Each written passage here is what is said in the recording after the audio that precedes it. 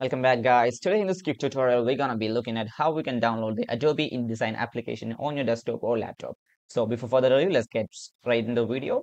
So the first step you'll have to do is go into your desired browser. In this case, I'm going to use the Brave browser. So once you're in the browser, you'll have to open a new tab, and on the search bar, you can type in download Adobe InDesign and do the search. And you can take the first option here, the first website here. So I'm going to choose the first website, which is adobe.com products in design. So I'll click on it. And now you can see this interface where it says like start a 7-day free trial of InDesign. What you'll have to do is click on start free trial.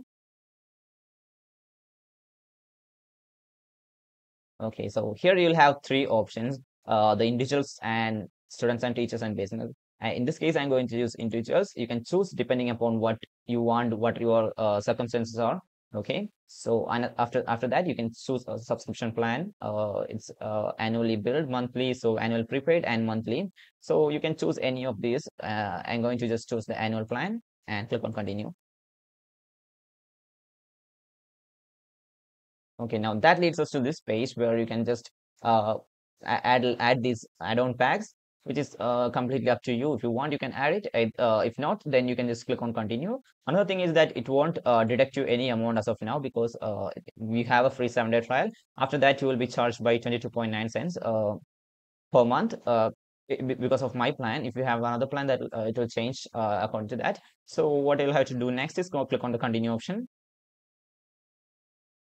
And in here, you will have to enter your email address. I'll just click in here and type in my email address and click on continue. Okay, now that leads us to the payment page where you can choose where you have three options, the credit card or PayPal or the Amazon Pay. You can choose whatever payment method that you choose to do the payment over. So in this case, I'm going to choose the credit or debit card. And now I'm going to enter my card number and my expiry date of the card and the first name, last name, and the country zip code and the country or region that you reside in. After that, you will have to enter your mobile number, which is completely optional. So I will leave that empty. And the next step is click on agree and subscribe. So what this does is it downloads the Adobe Creative Cloud application on your desktop. Once that's downloaded, the downloading of the InDesign app starts immediately inside the Adobe Creative Cloud application. So there is no need of another installation process or anything. It will just do everything automatically. You just have to click a button, download, and click the button install, and everything happens on its own. So that's it for today's video. Hope you found this video informative. If yes, please do like, share, and subscribe. And thank you for watching. Have a nice day.